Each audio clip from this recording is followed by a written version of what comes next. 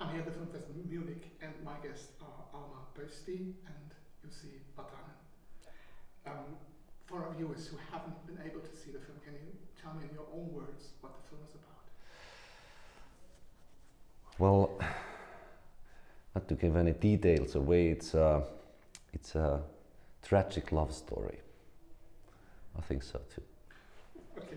And it's the fourth lost part of the working class trilogy of Aki Kaurismäki. You probably both grew up with the films of Aki Kaurismäki. Did you ever imagine that one day you'll be the main characters? No. No, never, not in a million years. No. Still pinching myself. Yeah. Like, is this really, did this happen? And apparently it did. It happened, and it's going on all the time. Yes, so. now we have a premiere in Germany. Crazy. And it's a beautiful film. In his films, Aki Kaurismäki always had a soft spot for outcasts of the working class, and I just love that. What parts of the script really made you want to do this film? Or did the script maybe doesn't matter because we're talking about Aki Kaurismäki? Well, the whole script is a pearl, so every part of it. Such an amazing script. Yeah. And well, I guess the main reason why I love my character is that nobody knows his first name. Even his best and only friend doesn't know his first name.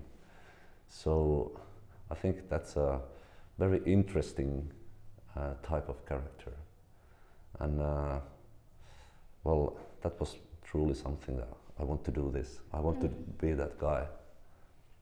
Yeah, I also feel that it's a love story, and it's about people in their 40s, so they've seen things, and they have had disappointments, and they still take the chance and have hope of falling in love.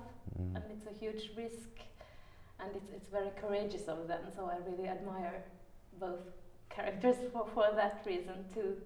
And also maybe the one that the reason that they have such a pride and in their work, even though they're not very well seen in society. I mean, they have tough jobs and not really successful people. No, my character, she gets fired a lot and loses her job and things like this, but she still has a pride and a of self that I admire about her, and I guess Holappa has that kind of pride too.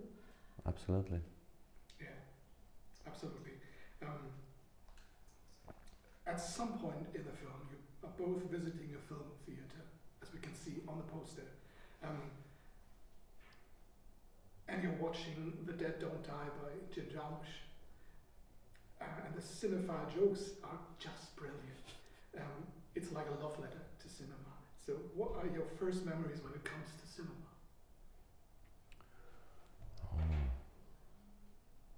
I think I was very small or little when I went the first time, and it was very exciting, or just the part when they turn off the lights already, and then something magic starts to happen. I think my first film was probably some kind of cartoon. Well, I grew up in countryside Finland, and there weren't many cinemas around.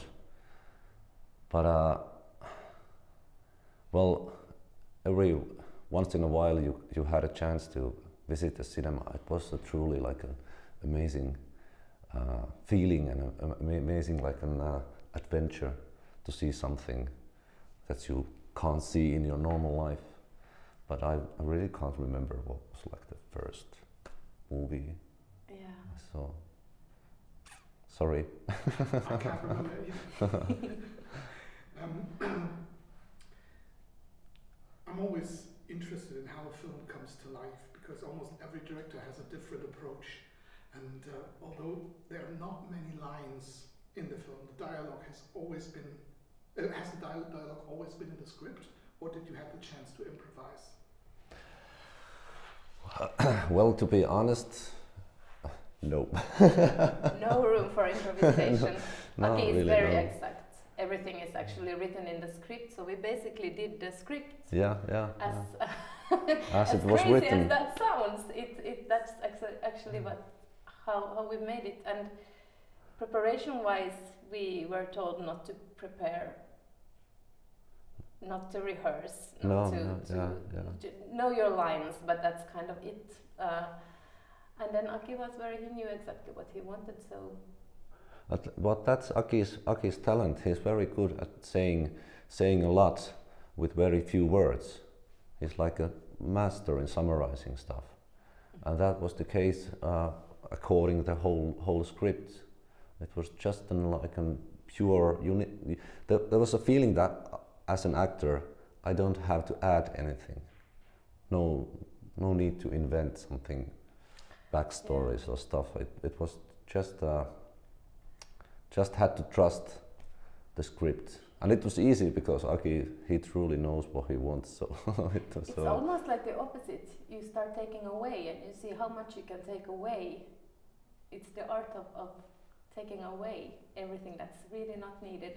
Really distillating the moment. True. Like the frame where you're acting, that's very strict, but there's always some breathing room for actor and breathing room to react your partner. So. Yeah, there's still a lot of life in it, and when you don't go wide, you go deep, in a way. Absolutely. Perhaps, yeah. Did you prepare for your roles in any kind of way? Or? Yeah, I rewatched Aki's movies. Yeah, me too. And then I tried not to rehearse. Then actually I went to the places where my character is working, and I rehearsed that a little bit to get the hang of it, but yeah, I had the same. I had to rehearse a bit with his profession, and I saw a few Aki's previous movies, but at the same time I didn't want to see them too much because you can't copy them, and you can't copy the way of acting. You just in a way have to adapt yourself into that style. And I think us being actors from Finland, the style of Aki, in a way, it's in our blood because we've seen Aki's work since we were kids, or maybe as kids, but from we were teenagers or something like that. Fallen Leaves had its world premiere at the Cannes Film Festival and was awarded with the jury prize. And you both attended the festival. How was it? A crazy planet. It was fabulous and overwhelming. And the night we had the screening, it was really heartwarming and overwhelming feeling, because this huge soul became so intimate and people seemed to understand the movie. Even we come from different countries and cultures and languages, and it really corresponded. So that was quite an amazing feeling. Yeah, actually. yeah. Very heartwarming, amazing journey. And it's well, like all Aki's movies, there is a lot of comedy in it. So it was so nice to see that the comedy works also in France, and there were a lot of international guests around the world. So he has this ability of writing comedy so that everybody gets it. That was not nice to see.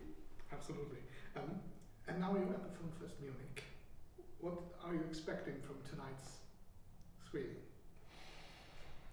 Well, weiß nicht.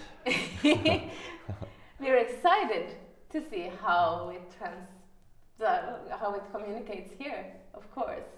And Aki is very big here in Germany. I think he has a very audience that has been following him for such a long time. So I hope they take this movie to their hearts and are excited about it. Yeah, it's always fun to get feedback of what you have done, and I guess that's basically the same we're expecting now, but it's going to be fun, I think. I'm pretty sure that it will be a brilliant evening. So what about the future? Is there anything you can already talk about? Any new projects? Yeah. Go ahead. I don't have any special I can talk about. Well, I'm filming quite a lot right now. I have like 3 different films that I'm working on, and one is called Orenda, which is directed by Pirjo Honkasalo and written by Pirkko Saisio, and we filmed the most part of it now, and it's very exciting. And then there is the summer book coming out, or we're filming it this summer, by Tove Jansson, who made the Moomin stories. So that's also a very exciting project. I'm only planning that I'm a part-time farmer, so I have time to drive tractor this summer, so that's my main future goal at the moment. Well, I hope we're going to see you back on screen. Absolutely, absolutely. Okay. Thank you very much for the interview. Good luck with the screening tonight, and I'm looking forward to everything that's coming our way. Thank you. Thank you. Thank you. Danke schön. Danke sehr. Thank you.